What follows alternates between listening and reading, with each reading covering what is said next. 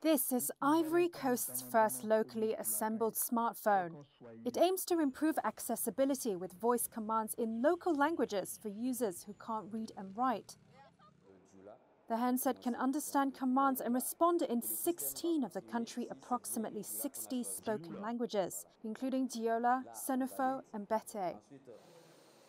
The phone is driven by a series of apps, accessed through a similar interface like Apple's Siri or Amazon's Alexa. Bonjour.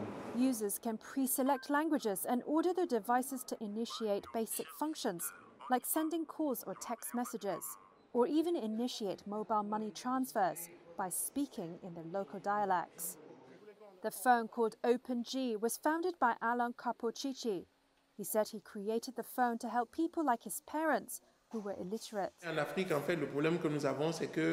Africa, the problem we have is that we don't have access to written commands.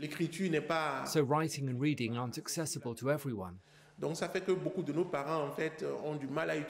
we've tried to do is help our parents who have difficulty with their smartphones, tell them to use them to receive and make calls.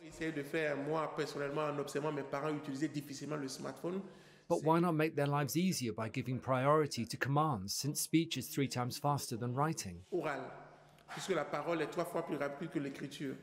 The phone went on sale last month in the West African country, and the developers say they've already sold several thousand units.